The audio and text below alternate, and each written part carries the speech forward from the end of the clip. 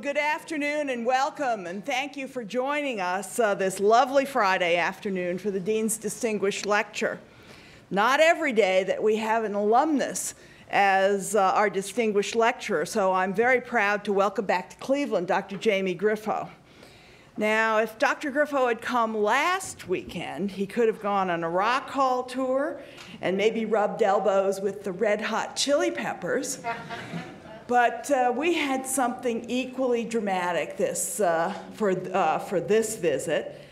We had a very glamorous IVF tour of Cleveland for Dr. Grifo. I want to particularly thank some of our tour guides here, Dr. Jim Goldfarb, the IVF pioneer at University Hospital's Ahuja Medical Center, Dr. Cynthia Austin, a leader in IVF from the Cleveland Clinic, and Dr. Bill Merrick, a professor in our Department of Biochemistry, who has been orchestrating a great deal of this. I would also say he's had his chance to meet a number of rock stars, including our prospective students in the MSTP program, catalyzed by Dr. Cliff Harding here. So we did it pretty well. We didn't do nearly as good as the Red Hot Chili Peppers, maybe better. So Dr. Merrick was Jamie Grifo's thesis advisor, and he told us a few things about Dr. Grifo's formative years here. Actually, he was very decorous. Don't get your hopes up. As a student on the combined MD-PhD track, it usually takes students 7 or 8 years to complete it. Jamie completed the entire program in 6 years. During that time, he published not 1, not 2, but 3 papers, first author, in the Journal of Biological Chemistry. And one of his papers, entitled RNA-Stimulated ATPase Activity of Eukaryotic Initiation Factors, exploded in citations 5 years later when a sufficient number of proteins had been sequenced to recognize them as a family, the dead box RNA helicases. And his favorite protein was the best characterized protein biochemically. So Dr. Grifo's scientific talent was evident right from the start. In 1984, he went on to residency in OBGYN at Cornell Medical Center and then fellowship in reproductive endocrinology at Yale. Today, he's the director of the Division of Reproductive Endocrinology and program director of the NYU Fertility Center, which he founded in 1995 with his partners. He's also professor of obstetrics and gynecology at NYU School of Medicine. Among his many career accomplishments, Dr. Grifo is credited with being the first investigator in the nation to successfully screen embryos for genetic diseases or chromosomal abnormalities through embryo biopsy, initiating pre-implantation embryo diagnosis. He is a pioneer in blastocyst transfer, and he's a world leader in egg freezing technology, ICSI, and embryo cryopreservation. His work has culminated in more than 130 medical and scientific articles. He's just had a remarkable career, and he's had a remarkable career as a physician, helping dozens, hundreds, thousands of families get started as a family. So that's really quite remarkable. Dr. Grifo, your alma mater is proud of you and your achievements, and we're sincerely grateful to have you here as a Dean's Distinguished Lecturer. Dr. Grifo.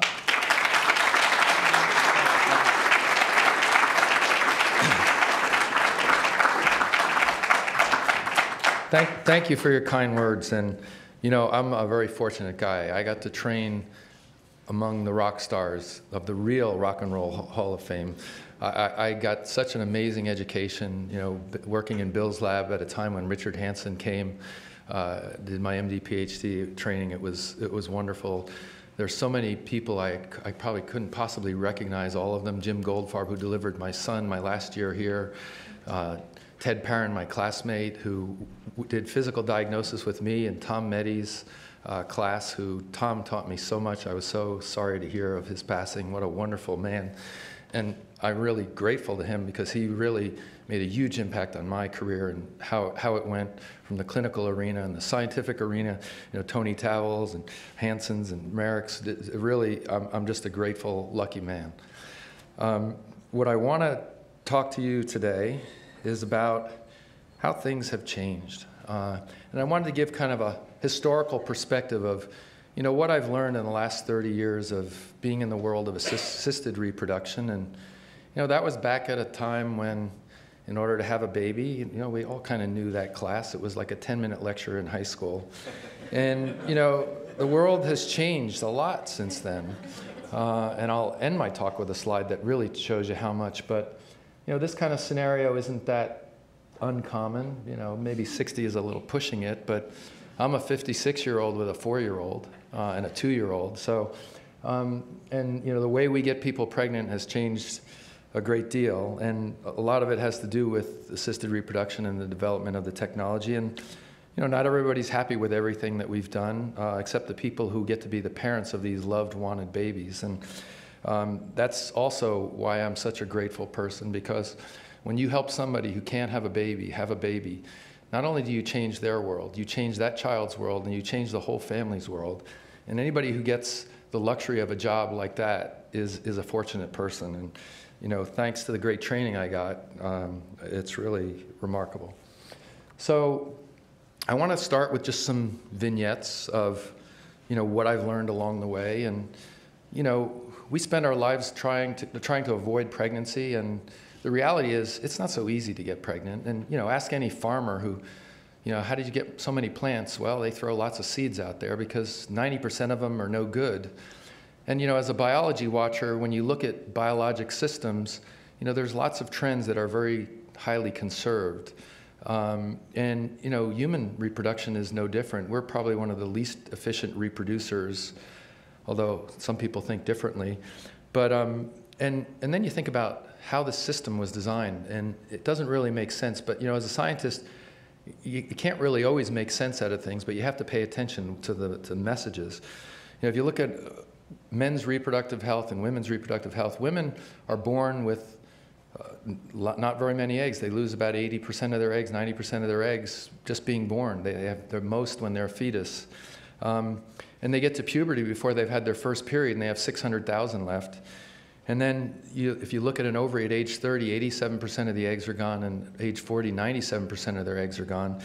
And reproduction takes a hit. If you look at pregnancy rates, age 30 to age 40, it's cut in half. And then every 2 years after age 40, it's cut in half till after 44, 45, very few people are able to conceive.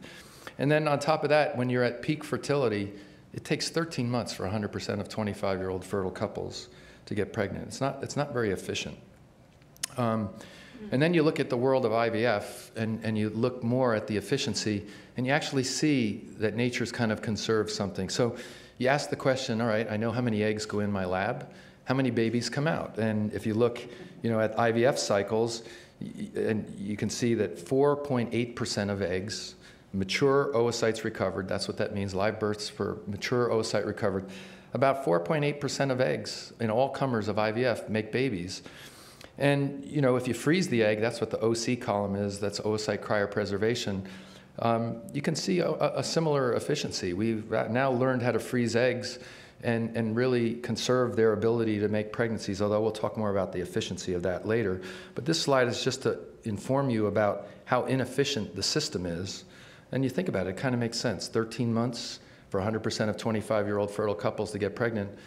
Some people are wasting 13 embryos to find the one good one. That's nature. And, if you look at the best comers to IVF, the egg donor population, the young, healthy women donate their eggs, even there, the efficiency, per egg retrieval, and you'll see 60% pregnancy rates from just getting one batch of eggs, but on a per egg basis, you're still looking at, under 10% of those eggs making babies. And that's the system that was designed. You can't really make sense of it. You don't need to make sense of it yet. You just have to understand it when you're treating patients who are having difficulty. And then, is some of this an artifact of IVF? Are we doing things that make things less efficient? And the answer is, I don't know. But one of my first fellows, actually, I started a fellowship for this young man who was actually started as an embryologist in my lab, then ended up going and doing an OBGYN residency, despite the fact that he had done one and then I started a fellowship for him because the guy was so smart. And he then set up a clinic up the street, as often your best trainees do, and he's doing double the volume that we're doing. But he took a different approach because he looked at biology a little differently than me, and it's remarkable. So he's done a lot of natural cycle IVF. Forget the drugs, forget the stimulation, forget the anesthesia. You go after the one follicle, you take the egg out, you make an embryo, you put it back, and you don't always get an egg when you do a retrieval in that circumstance, and you don't always get an embryo. But when you look at the percentage of his eggs that are making babies without stimulation, it's a big number. It's 21%, which, does that mean we're messing up eggs by stimulating the ovary?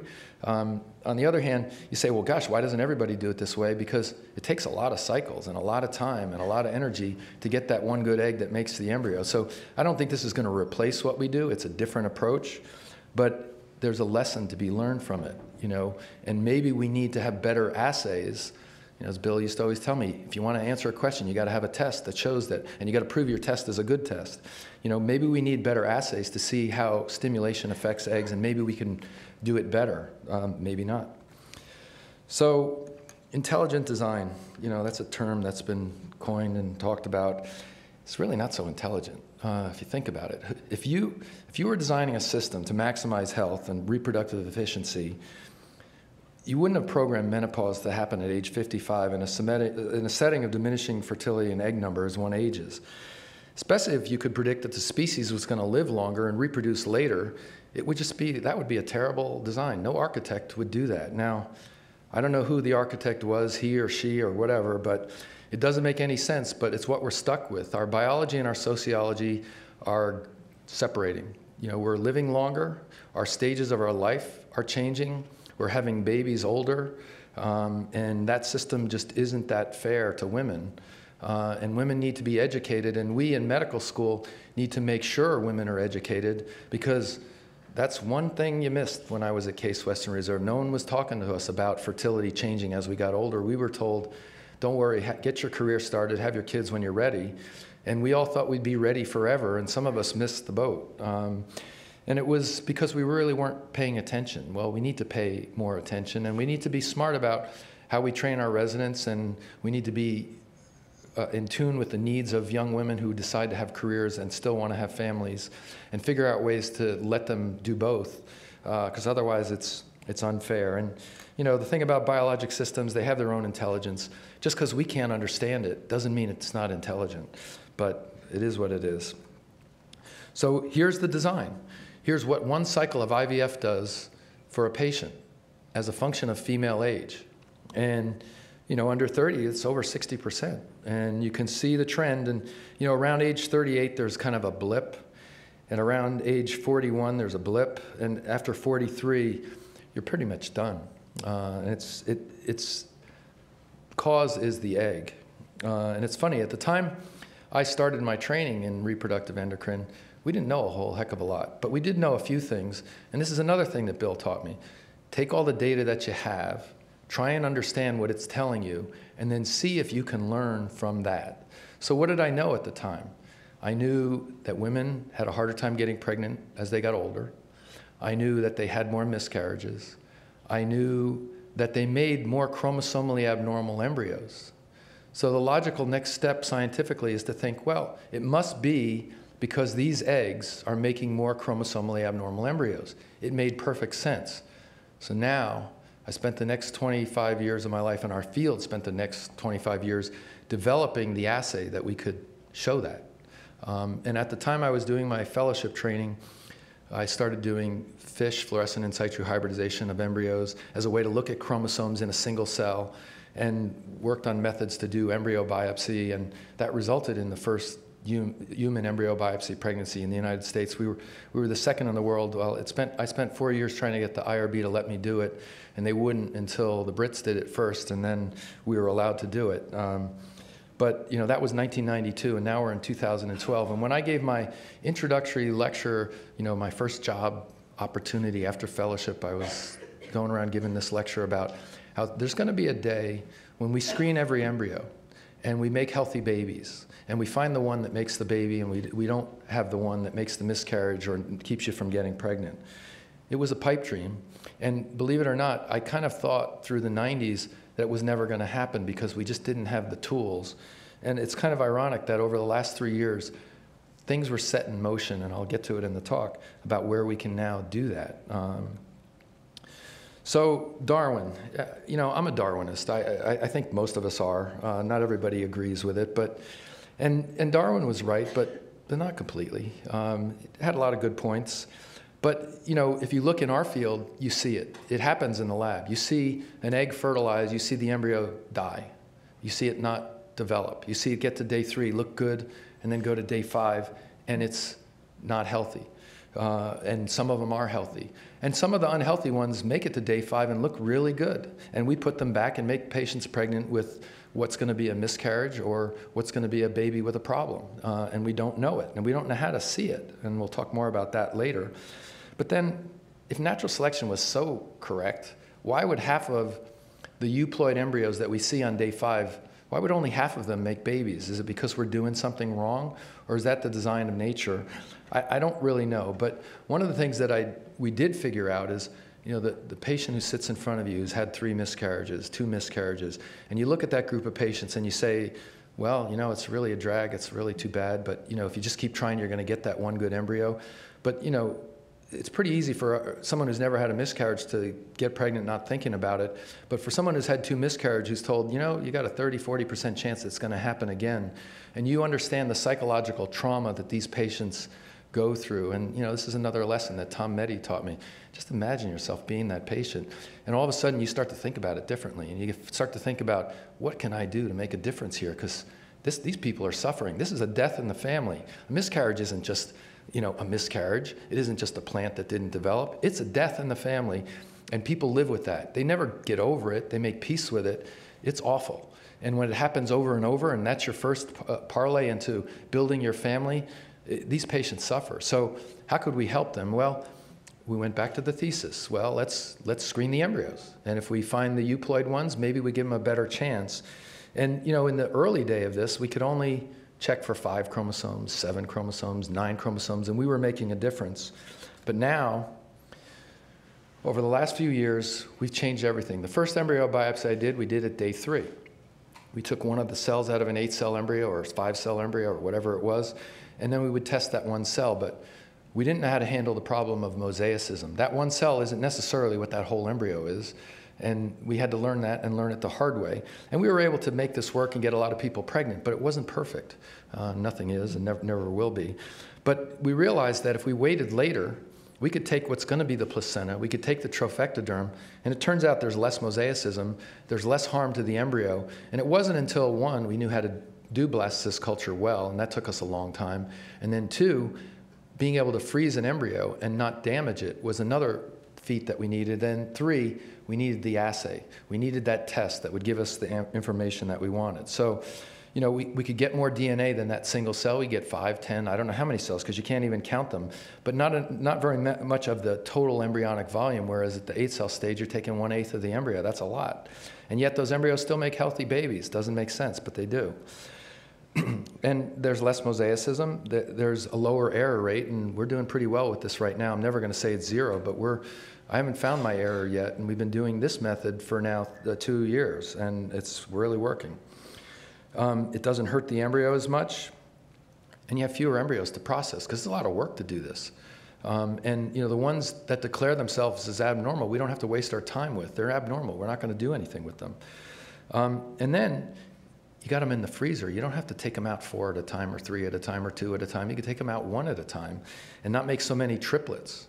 And then put them back in a cycle that's more controlled, where the patient isn't undergoing ovarian hyperstimulation, and we don't know the impact on the endometrium. We could do it in a more natural environment. And is that better? And I don't have the answer. But now you need the assay, and the assay is ACGH, or Array Comparative Genome Hybridization. So here's how it works. You take a chromosome, you take all chromosomes, you get a bunch of spots across the chromosome, and you have markers for them. And then you take 4,600 different spots across the genome and you stick them on a glass slide, so that now you can hybridize your normal DNA, which you label in red. It's a known normal control. And then you take your test DNA from your embryo, and then you co-hybridize. And then you do a colorimetric analysis, because you got red for your normal and green for your embryo.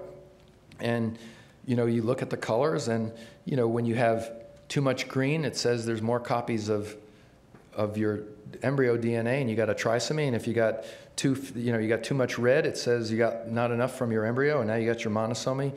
And then you got your normal, where you got the right impact from both the normal and the test sample. So here's how it looks when you run it out, and you see all the spots. And you can look at this and see that you got 2 copies of everything, although you can't really know there's 2 copies because it doesn't distinguish polyploidy. If you had 3 copies of everything, you'd get this graph. But polyploidy, fortunately, is not a big problem. It is a problem, but a very small problem. But this one, you can see that's 46XY. And in an afternoon, you can take a few cells from an embryo and know about the chromosomes of the embryo. And then you find out lots of embryos that look good aren't. And here's an example of, you look at chromosome 10, and there's a relative lack of it in the test sample, and there's an extra dose of the chromosome 16, and you can say that this is missing 10 and has 16, and even though it has the correct 46 number of chromosomes, that embryo is not going to make someone pregnant. And fortunately, most of these embryos don't make you pregnant, but we were putting them back in the old days of IVF because we didn't know. We looked at the embryo, it looked healthy, we gave it a chance, but we didn't know. The cycle failed, the patient would say, well, what'd you do wrong, doc? What's the matter? Can't you get me pregnant? And we didn't know. We didn't have the answer. And patients want answers. Well, so we took this group of recurrent miscarriage patients and did the experiment. We think it's aneuploidy. So let's get rid of these aneuploid embryos. Maybe we can help you. So at first we were doing day 3 biopsy before we had enough data to know that day 5 biopsy was better. And here's one of the things. We saw Darwin in the lab. If you look at the percent of euploid embryos from a day 3 biopsy, only 1/3 of those good-looking embryos that you biopsied were chromosomally normal. That means 70% of them were chromosomally abnormal. And that's what we used to put back when we transferred embryos on day 3. That's why we used to put back 3 and 4 embryos and make all those triplets, because sometimes they were all good and sometimes they weren't. And in order to get a good pregnancy rate, you had to kind of rig the deck in favor of too many embryos. Not good. On day 5, you had fewer embryos to biopsy because Darwin in the lab. Nature screened out a lot of those embryos, and yet even half of those embryos were still chromosomally abnormal despite the way they looked. So now with this array CGH, where we could look at all 24 chromosomes, we found the assay that Bill was telling me I need to find. And here's our own internal data. The data I showed you was a multi-centered trial that I presented at ASRM. Several centers treated recurrent miscarriage patients, and we showed that we could use this technique to really help these patients. But again, this confirms day 3 embryos, 25% normal. For day 5 embryos, 40% normal. Still a lot of abnormal embryos, and just embryo culture alone was a screen. But array CGH was a much better screen. And then we started seeing that if we biopsied the embryo on day 3 versus day 5, we were having much better pregnancy rates with the day 5 biopsy. Why? You're taking less of the embryo. We learned how to freeze and not harm the embryo. And it became pretty clear that day 3 embryo biopsy, which from 1992 till about 2 years ago, was the way we used to do it, and now it's historical. And that's a good thing. But now you take these recurrent miscarriage patients and you look at the young versus the older. I don't want to say old because 35 is young, especially when you're my age, 56. 35 is really young. But in a group of patients based on age with 2 or more miscarriages, you would expect 26% of patients under age 35 to miscarry. And now you screen out their aneuploid embryos, and all of a sudden 9% of those patients have miscarriage instead of the 26%. It says the thesis is almost right, or pretty close. But you look at over 35, you see more of an impact. We expect a 38% miscarriage rate in this group of patients based on history. And now you're putting back these euploid embryos and you only get a 7% miscarriage rate. And then you find out, because I do this to all the patients, they miscarry, I do chromosome testing of the miscarriage. And what do you find? They're all euploid, the ones they're miscarrying. We're not misdiagnosing them. There's more to miscarriage than aneuploidy. The most of it is aneuploidy, but now all of a sudden, what used to be idiopathic, you love that term? I tell it to my patients all the time. Well, you have idiopathic recurrent miscarriage. Makes them feel really good. Okay, doc, I came to the right guy. He's really got it. And I said, no, no, no, you don't understand. Idiopathic, that means I'm an idiot and I don't know your pathology. And they kind of look and they go, oh, well, that's not good. And I said, don't worry. We don't have to understand everything. We do know how to treat this. Well, it actually turns out idiopathic recurrent miscarriage isn't really idiopathic at all. It's recurrent aneuploidy for the vast majority of patients. So now, that's half of the patients with recurrent miscarriage. The other half, we have definable causes. Well, now probably only about 7% of patients truly have idiopathic miscarriage. We still need to learn about that group.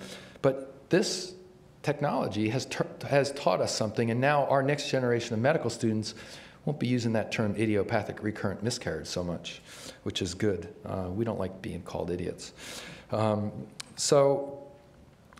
then the other thing is, if you look at day 5 embryos that were screened this way versus day 3, we even had a lower miscarriage rate. Even though most of the miscarriages were euploid, it seemed like there was less harm to the embryo that made it cause the miscarriage. So it's really now day 5 is the way to go. We have fewer miscarriages from day 5. We have better diagnostics. We have more material. We have better results. So more of the embryos make babies. So I think day 3 biopsy, as I said, is now history. So we've been doing this technique for a while, and I can just report, and the certain patients that we've used it on, recurrent miscarriage patients. We don't use it on everybody, although I think the time will come that dream I had when I was this idealist as a fellow, like this is the way it was gonna be, and then I led 10 years where I didn't think my dream was gonna come true because we didn't have the tools. But now we got the tools, and it really looks like we'll be able to screen most patients if they choose, put back one embryo, and get fewer miscarriages, better pregnancy rates, and we'll keep the NICUs empty. Sorry, but that's a good thing.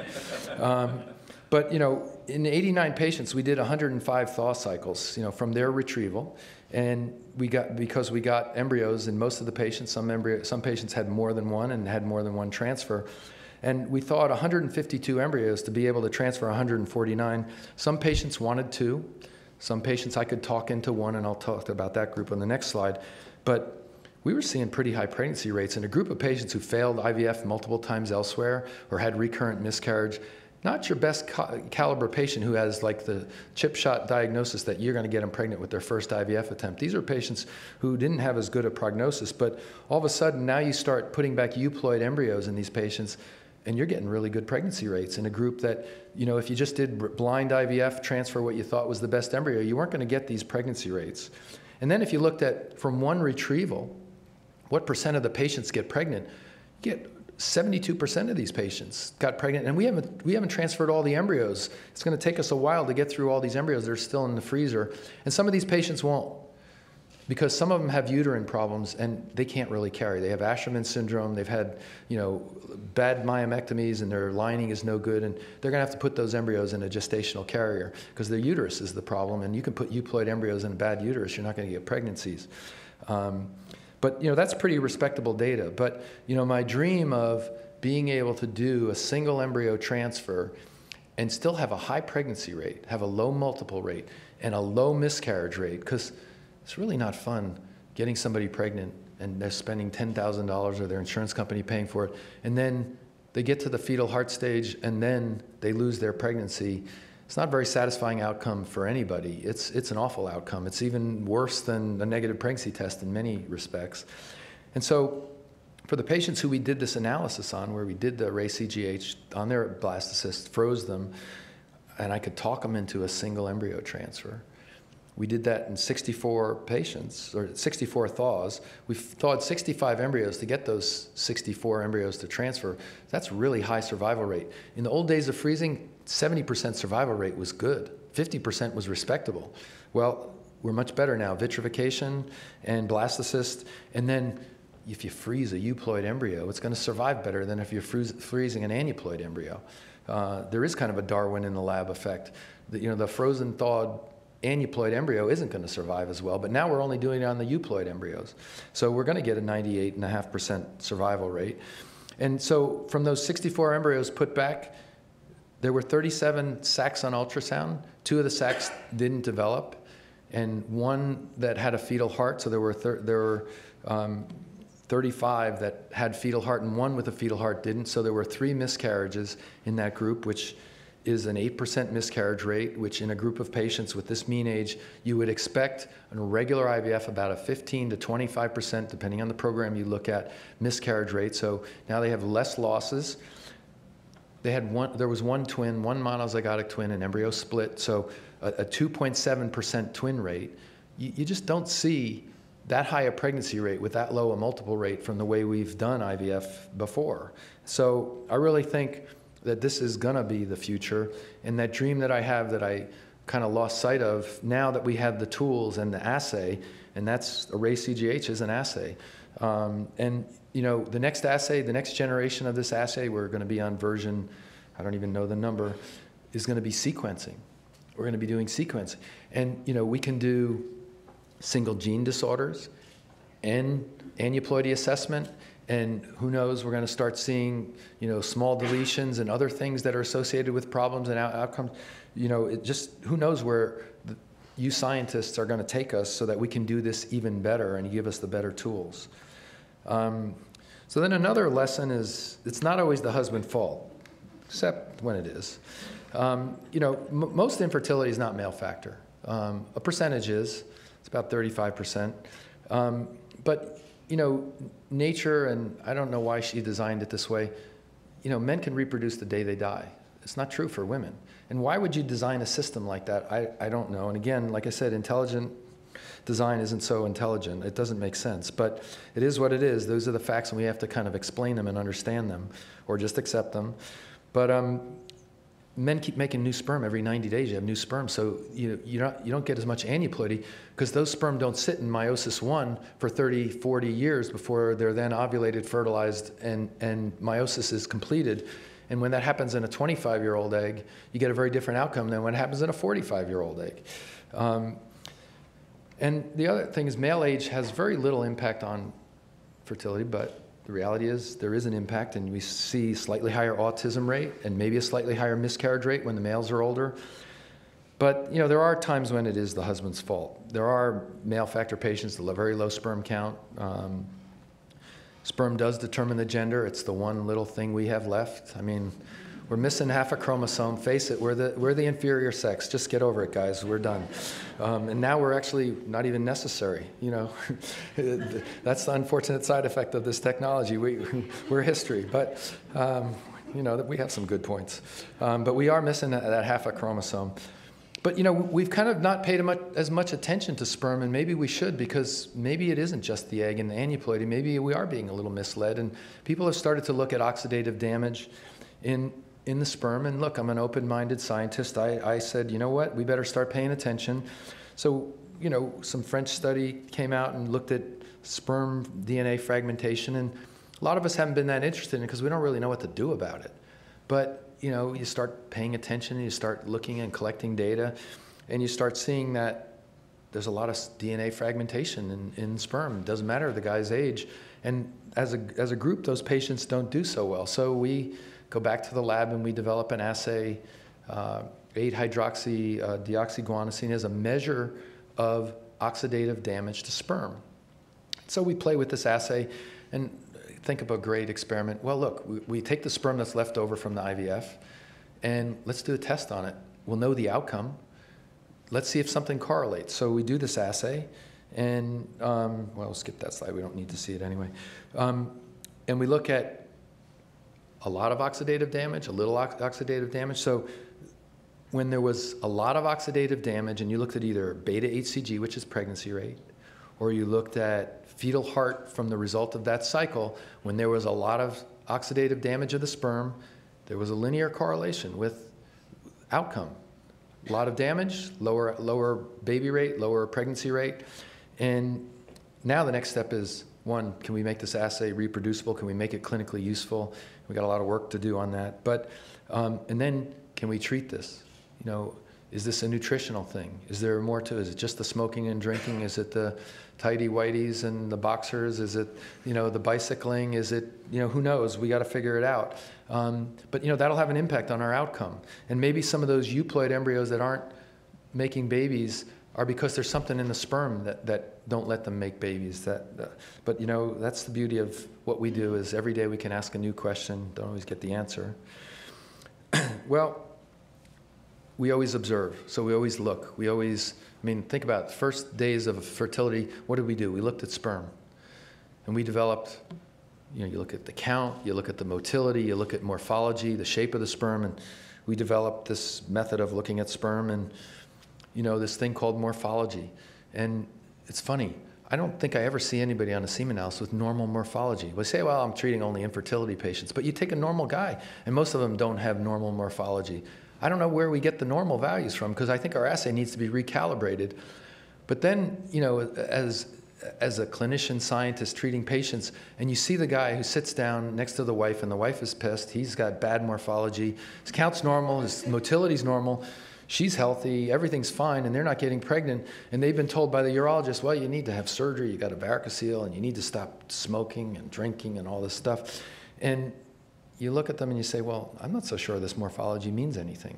And they look at you and say, well, that's not what the doctor up the street said. They said, I need IVF, you need to do ICSI, you need to inject that single sperm into the egg, because that's the only way we're going to have a baby, otherwise I'm never going to have a baby. And I say, well, that might be true, but maybe it won't be true. Let's just try some IUI. And guess what? A lot of them got pregnant. And guess what? You look at IVF, whether they do ICSI or don't do ICSI, morphology didn't predict it. And you know, this is the kind of thing where the peer review process isn't so much peer review as peer suppression sometimes. It took us a long time to get this paper published. No one wanted to believe it. No one wanted to let that die. No one wanted to not be able to use that as a reason to do ICSI. And you know, the next paper that we put out was, hey, we're overutilizing ICSI. Not many people wanted that published either. But it is what it is. It's not really helpful. And I think we should get rid of it out of the semen analysis, but that's not going to change anytime soon. But at least we can comfort patients and take the guy off the hook in those circumstances. Just say, hey, forget about your morphology, eat healthy, live healthy. You want to fix your varicocele, go ahead, but let's get you pregnant, and we'll do some things and you a good chance of success. Well, it's no different with embryos. I mean, we used to look at embryos and we thought that that was the way we could pick the embryo. So let's look at morphology. So we look at morphology, but now we got an assay. Now we got array CGH as an assay. So we look at top quality morphology of an embryo, and it doesn't predict aneuploidy or euploidy. And in fact, about 30 to 40% of the best quality embryos, and that one bar there, let's see if my pointer works, I mean, with only 2 samples is an outlier, so just throw that out of the picture. I can't for scientific reasons because people think I'm fudging data, but it's not, it doesn't mean anything. You know, about 30–40% of those embryos that look good aren't. They're aneuploid. So looking at an embryo isn't the solution. What you see isn't always what you get. And you know, for years we were transferring embryos on day 3, and these are day 3 embryos. So anybody in the audience want to tell me which ones are euploid and which ones are aneuploid?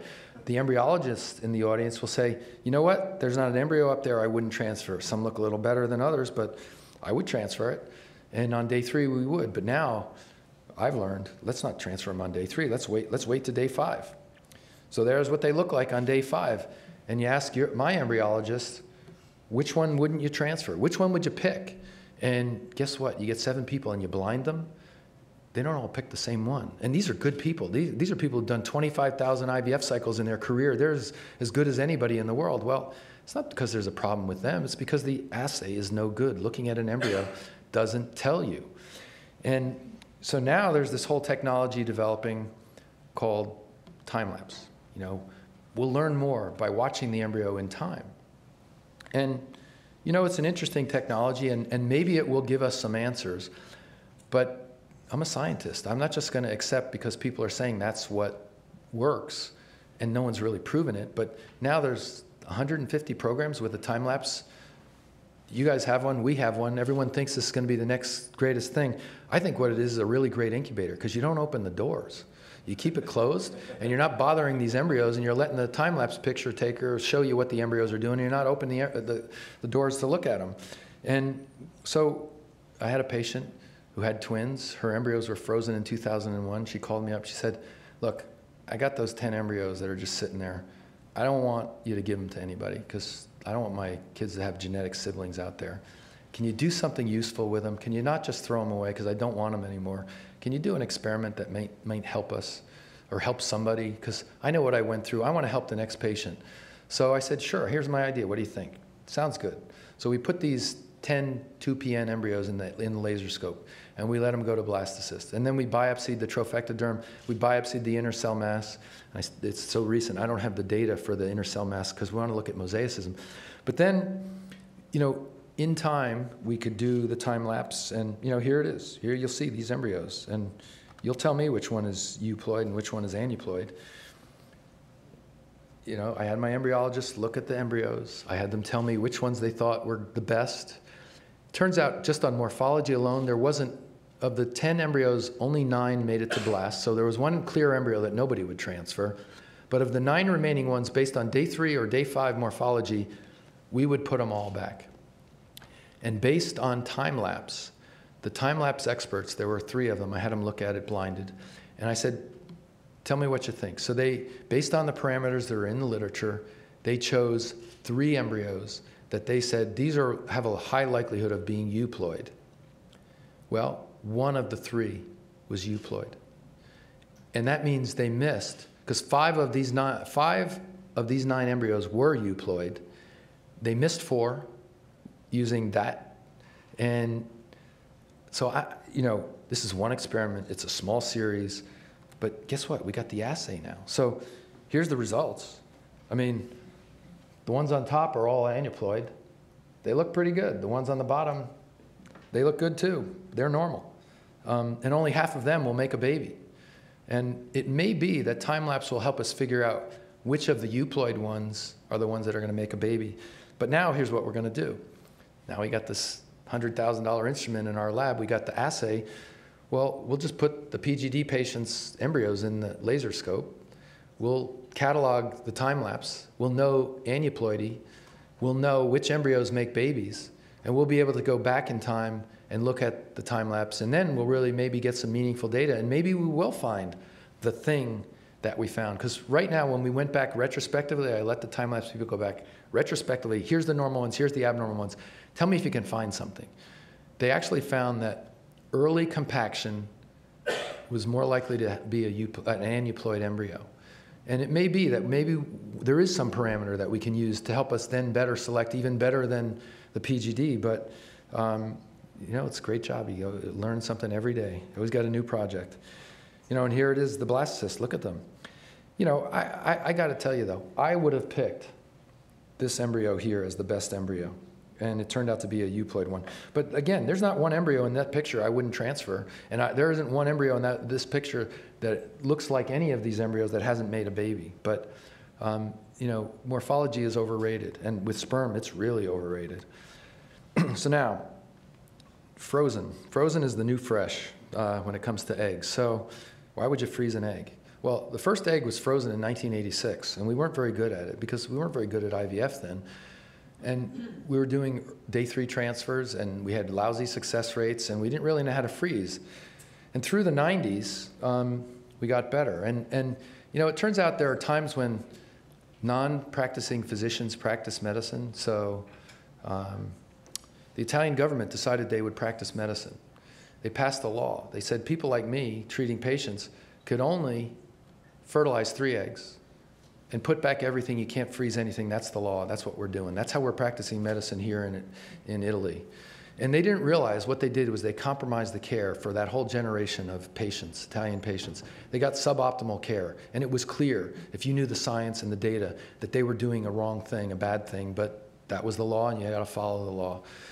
So, these things have unintended consequences. And the good consequence, because there was a lot of bad consequence, but the good consequence was people like me in Italy had all these eggs, and they didn't know what to do with them. They started freezing them, and they started making the methods better. And pretty soon, they started getting babies from frozen eggs. And that's around, 98, 2000. And we started paying attention, and we started realizing we were better at freezing eggs, and we were better at a lot of things, including going to blastocyst and freezing and thawing embryos. So, what do? You go to the lab and you ask questions. So we go to the mouse lab, and Wei, Louis, myself, and Lou Cray in a mouse system started freezing and thawing mouse eggs. And we started developing the NYU vitrification method, which is a little different than Kuyama's method. And we tested the slow freeze method of poor Ku, because she thankfully gave it to us. And we started making mouse babies. And, you know, we don't do these things thoughtlessly. You know, if we're going to do this on a patient, let's make sure it's good. So let's look at the spindle. Is there a problem? Let's count the chromosomes. Are they all there? You know, after you freeze and thaw these eggs. So you do some basic science things to convince yourself that you're not doing harm, because that's what we do. First, do no harm. And then you start making mouse babies. And, you know, it looks like vitrification is better than slow freeze in the mouse system. But, you know, there'd been enough success in the human system that we decided we would do a clinical trial. And we did this for all new technology, whether it was embryo biopsy, ICSI, blastocyst. We take a bunch of patients. We say, look, we're going to do this for free because we don't have any experience. We don't have any results. So we took a group of patients who are going to do IVF, and we said to them, look, we think we're good at egg freezing. How about if we give you a free cycle? We'll freeze all your eggs. We'll wait a few months. We'll thaw them all. We'll make embryos. We'll put back the best couple of embryos. We know we're going to get a lot of you pregnant. We don't know what the success rate's going to be. But what do you lose? You get a free cycle. You said you couldn't afford it. You know, you get a chance. And patients sign up. We did 23 cycles, and we had a 57% delivery rate. In a group of patients, mean age 33, range 27 to 37. And you know, here was our first baby born from egg freezing, 2004. Pictures a few years ago. She was delivered in 2005. And it resulted in this paper, which, again, peer review, peer suppression. I submitted this article to 5 journals. And finally, I resubmitted it a second time to Fertility and Sterility because I couldn't believe it wouldn't get published. For the first time, we had shown that we could get the same pregnancy rate from a cycle of frozen thawed eggs as a fresh IVF cycle. And we subsequently published a paper that said if we did a cycle where we froze all embryos, we get the same pregnancy rate whether we do fresh IVF, whether we do frozen eggs, whether we do frozen embryos, we get the same pregnancy rate. Now, it's not the same efficiency. If you look per egg, you're going to see a difference. And, you know, if you look at different ages, you're going to see a difference. And certainly, you know, with egg donor, the best group, you know, we see numbers that are very similar to what we see with fresh IVF, even with egg efficiency. But with IVF patients and older patients, not so much. That the extra embryos that you don't get freezing and thawing an egg and making embryos and going to blast, you lose some efficiency. You make healthy babies, but it's not as efficient on a per egg basis, but on a per cycle basis. And you know, if you look, you know, at all of the cycles that we did at the time, you know, you look at the efficiency of oocyte cryopreservation, OC, versus the IVF cycles, it wasn't so good, you know, on a per egg basis, even though we showed per cycle it was the same. Because there is some damage that happens with freezing and thawing an egg, and it does have an impact on the result. And then there's also the extra embryos. If you add those in, even with egg donor, you're going to see a difference. You got more embryos that are in the freezer. If you calculate what % of those are going to make babies, even when you do it on the best case scenario, egg freezing isn't as efficient as fresh IVF, but it's still very efficient, and it's still an option and an opportunity. And it's an opportunity for cancer patients. It's an opportunity for, you know, in New York, you see what I see, you know, you have these women who are on a career track and they know it and they're making a choice and they know it and they're anxious about it and they don't want to have egg donor as their final treatment for their infertility because they decided to do career over having a family. So they're coming in droves to freeze their eggs and be their own egg donor when they're ready, if they need them. And so they have an insurance policy. It's not a great one. You know, if you do it age 33 and under, you're going to get about a 50% shot at it from one cycle. And if you batch a couple of cycles, you're going to get a better number, but it's not going to be 100%, never. But it is an option, and it's controversial. There's people who think we shouldn't do it. The ASRM still calls it an experiment. I'm not really sure why. But it is what it is. So it's now an option, and it's out there. And we've done about 900 cycles of egg freezing. You know, about 120 of them are for cancer, and the rest of them are elective egg freezing for women who are delaying childbearing.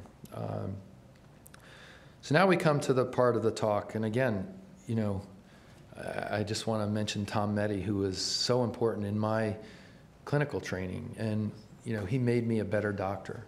He taught me no judgment. He taught me empathy. That's the first thing you think about. You sit in front of a patient, you need to try and understand what they need. Try and understand what it's like to be them. Try and understand how they feel. And forget about how you feel, because you don't matter. You're the doctor. You're the servant. You're not the reason the patient is here. The patient is the reason you're here. And he drummed that into us. And now Ted Parent, I think, is in the audience. He's the next generation of Tom and is doing the same thing. But, we do some crazy things in our field. And not everybody's happy with what we do. But, when you sit in front of a single woman who says, you know what, I still want to have a baby and I don't have a partner, instead of judging, you just say, well, how can I help you?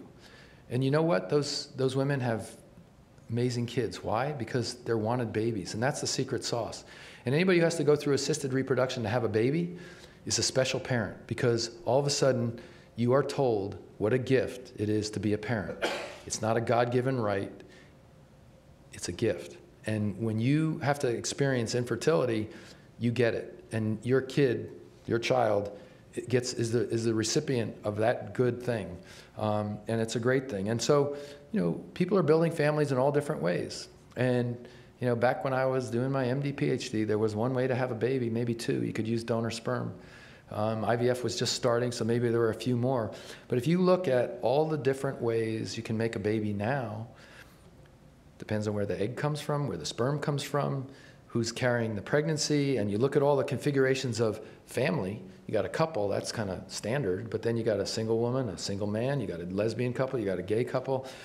You got 37 different ways to make a baby, and I didn't even throw in the possibility of nuclear transfer. I won't go there, it's too complicated. And I got into too much trouble with that. That's another story, that's another lecture. So yeah, we have changed the world, and maybe it isn't all good, and maybe not everybody's comfortable with everything we've done. But I would argue wanted babies are the secret sauce to our future and to our success. And it doesn't matter the configuration of where they grow up in, is if they're wanted and they're taught to be citizens and they're taught to go out and live their lives with passion and do something and make a difference, like I got trained here at Case Western Reserve. What did I get in my training? I got the opportunity to use a skill set that was given to me by many of you in the audience and go out and make a wider difference than just that one patient in front of me. We got to change how we do our field and make it better, and I got to be a participant of many fantastic people in our field who have changed it. And my MD, PhD training was the tool, and I am so grateful for many of you in the audience who got me there, and I appreciate that. So, how do we acknowledge? I mean, the TNTC, too numerous to count, because I could now spend the next hour thanking people. It's just too hard to do. But again, just in the audience, Bill Merrick, who trained me, who was my research mentor, Richard Hansen, who came when I came. Actually, I came when he came, excuse me, I said that wrong. But the energy he brought to this medical center was just outstanding. Jim Goldfarb, who delivered my son my last year here, and we've been good friends along the way, and we've helped each other in many ways. Ted Parent, a good friend. We used to go to the Browns games together and watch them lose weekly. It was fun. You needed to blow off some steam, sit there and scream at the refs. It was fun. And watch the Steelers winning yet again. And Tom Meddy, who I'm so sorry to hear the news. He's such a wonderful man. But he lives on, and he lives on in the next generation of us. So thank you for allowing me to talk, and I appreciate the opportunity.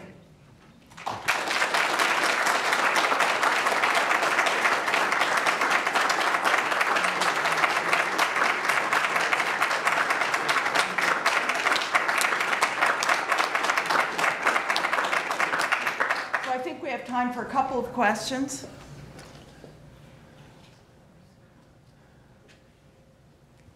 Question? So I had a couple of questions about a couple of pieces of data you showed, and maybe I missed them on the graph. But first was the oxidative damage. The oxidative damage to the sperm, and you had talked about age, but it looked like to me maybe the 25-year-olds, the younger people, appeared to have Was I misreading the graph, but they appeared to have more oxidative damage than the older individuals? No, actually, the age Was it on that opposite? slide was more the female age, because, as you know, female age makes a difference in the outcome. And let me pull the slide up. Let's go back. Sorry, it's going to take a second. No, that's fine. I could quickly tell you. The second question was, I was wondering, you said that there was you were picking up more mosaicism in the day 3 samples than when you sampled the trophoectoderm in the day 5 samples, and I was wondering if you thought that that was more an effect of the Darwinian effect in the lab and you were less likely to find a mosaic sample, or was it something developmental that... Well, I think it's developmental. I think the embryo can correct itself, because it was shown, day 3 embryos that are biopsy diagnosed as abnormal, if you let them go to blast and then retest them, a lot of them become normal. So that, Darwin in the lab does happen. It kicks out the bad cells, but you know what? Probably in this audience, probably everywhere, there's a group of mosaics out there, and I'm probably mosaic and don't know it, because you didn't test every single cell in my body and every single cell type. Maybe I have a mosaic cell line, and it doesn't have an impact on overall development, and there's a certain tolerance in individuals, but it's very clear that there is more mosaicism at day 3 than day 5, although the data set, day 5 mosaicism is limited because we haven't tested that many embryos, and it's a low number, much lower than what we've seen in day 3 embryos. Now here's the data for the, it doesn't really have the age. The age actually was on the previous slide. It was more female age. Oh, I was referring to the other chart. I think it was right before on this, right, with the, it was a table. Yeah, so was it the number of patients? So I had seen percent of fragmentation. I had been thinking it was 20 to 30-year-olds had. It's not looked at age. It's just, what percent of patients had less than 20% fragmentation? It was 40%. What percent of patients had, 20 to 30% fragmentation? It was 28%. The mean age, it was a wide range. I should know it, but I don't. No, thanks. I had thought that had said age. It was somewhere in the 30s, because they don't do IVF in older patients there. And ours, I don't have the age here.